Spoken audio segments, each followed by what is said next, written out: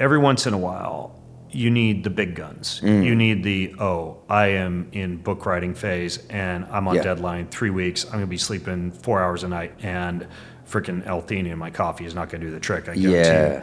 There's one, and I would consider this to be a smart drug that you'd only want to use in moderation to ensure that you don't build up tolerance to it.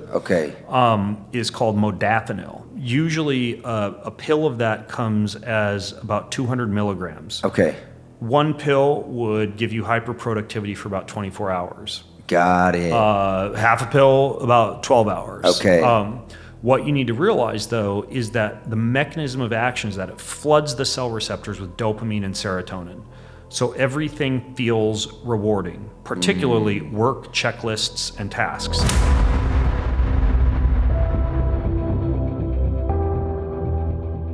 God gave us all sorts of things on this planet that can be used to enhance our ability to be able to focus and engage in creativity, including, in ancient times using mortar and pestle and oil extracts and alcohol extracts, et cetera, the ability to be able to concentrate the components of these plants or even synthetically create molecules that are like them to enhance creativity or focus.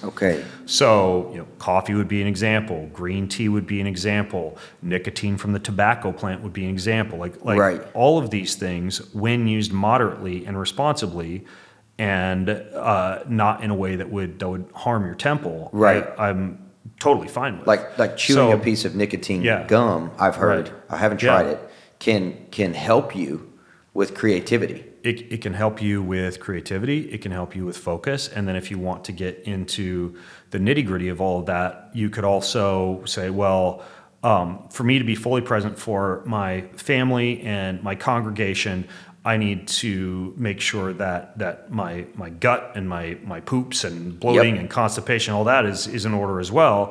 And so then you just have to make a wise and prudent decision, because most nicotine delivery products are chock full of artificial sweeteners and fermentable compounds and things that would affect the gut. So you got to dig in and equalize. There are some companies like Lucy, for example, that make nicotine gum that has less of the artificial sweeteners in it. You can even import from the Amazon like the snortable nicotine compound hoppe. You can just spray it up your nose and get a similar effect. So yeah, there are workarounds with a lot of this stuff, but to cut straight to the chase, the problem is that you have to know what you're doing, because you can drain the brain. Aniracetam, you brought up, for example, speeds up the brain like a gas pedal and allows you to just go for a few hours. Problem is, it also depletes that nutrient that I mentioned is found in walnuts, choline. And so you're driving the car 1,000,000 miles an hour, you run out of gas in the tank, you crash, and you feel crappy. So you would have to pair aniracetam with choline, right, to be able to actually operate. And so because of that, rather than cowboying your way around random pharmaceutical websites and ordering something because you heard it could enhance creativity, I'm a bigger fan of done-for-you formulations that are very, very similar to just like over-the-counter supplements or things you can buy on Amazon that go beyond just like the fringe, like underground biohacking industry stuff that you buy in the dark corners of the internet. So I think some of the better formulated mixes or blends out there, and I've got, even though I'm sure that several of these companies have advertised on my podcast in the past, et cetera, I've got no financial affiliation with by mentioning any of these. One would be Onnit makes one called Alpha Brain. Yes, I've heard of this. That one is well formulated. One that I particularly like that I use a lot is called Qualia. Qualia is made by a company called Neurohacker Collective. And they make a product called Mind. I like the caffeine-free Mind, mostly because I also like to have a cup of coffee in the morning and I don't like to over-caffeinate myself. So that would be another good done-for-you blend. And then if I could name one more, there's a company, and this one I'm probably most impressed with, a company called Nootopia, Nootopa. You go to their website, you fill out a questionnaire. Am I easily distracted? Do I struggle with sleep? Do I sleep too much? Do I feel demotivated? Do I feel excessively motivated? It's basically a questionnaire that allows them to determine what your specific neurotransmitter imbalances would be. They then custom design a box.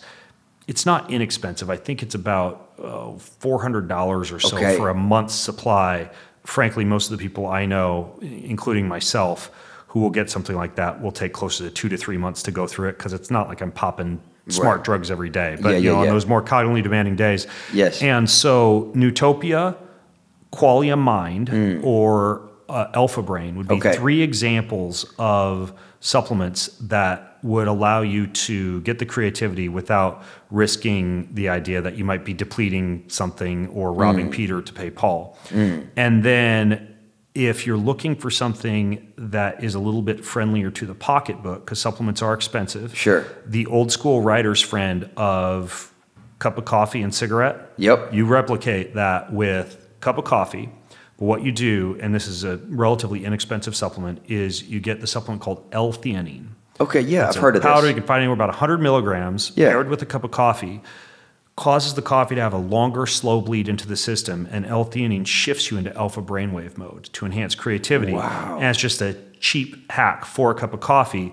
And yes, even though you wouldn't necessarily want to smoke a cigarette back to the temple, you can use sources of nicotine that wouldn't really have many of the artificial sweeteners or anything in them at all. And I think the best one for that is they make nicotine toothpicks. So you can literally have a nicotine toothpick, like a cigarette, sticking out of your mouth, cup of coffee with a little L-theanine in it, and that's like a dirt cheap hack a lot of people don't know about. That'll get you through hours upon hours of writing. Maybe not as fun and sexy and colorful as some of these pills and stuff. Right. And then the last thing that I would throw in there, last 2 things I would throw in there. First of all, from a dietary standpoint, the more you can consume slow-burning logs versus fast-burning kindling as your fuel, the better.